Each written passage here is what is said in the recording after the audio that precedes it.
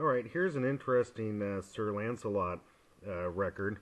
And what's really fascinating about this pressing is you can see some impressions underneath the label, and you could actually see the drive sprocket hole and where it says audio disc from the audio disc acetate master that was used to make the mother and stamper for this particular record.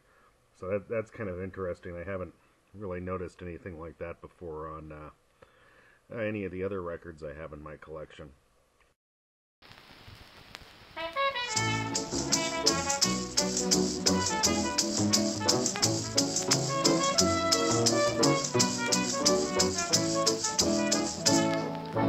Men may come and men may go, the poet sang in the long ago. But now I want to tell you, friends, about a story that will live in my memory, of how men, women, and children with all their might fought for the things that they knew were right. And now all nations are grateful that they had for those defenders of Stalingrad.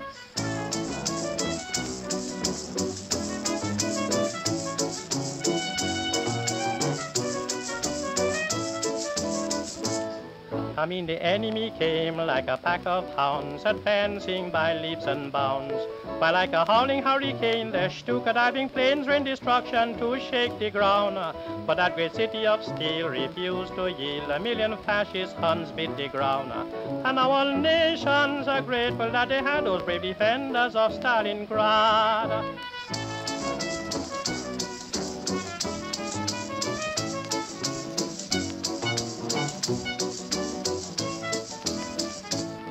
So the German Führer said, "May Hermann strike me dead if I don't take Stalingrad this time."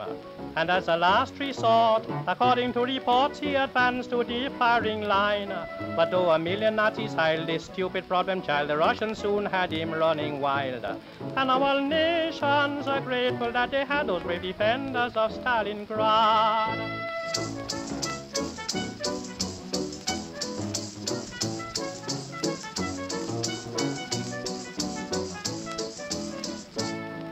Just read the pages of history and you will prove most conclusively that Hitler was not the first, but I bet he'll be the last to take the Russian bear for a pass.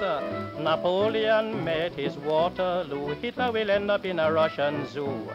And generations will be grateful that they had those brave defenders of Stalingrad.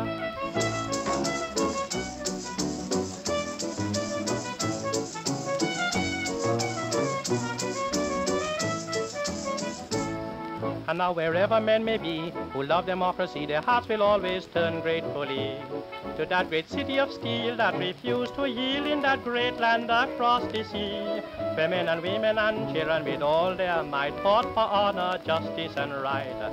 And generations will be grateful that they had those brave defenders of Stalingrad.